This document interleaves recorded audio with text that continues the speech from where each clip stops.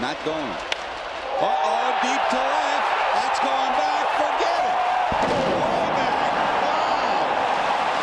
Vladimir Guerrero starts a new hit streak, and with it comes a victory for Montreal.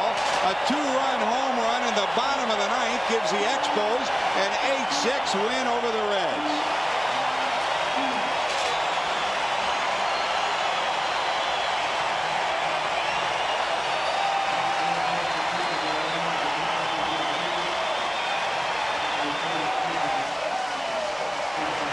Fifth walk-off loss for the Reds this year. Only so many times you can go to the well. The hanging breaking ball right there. And now the question is, how far will it go?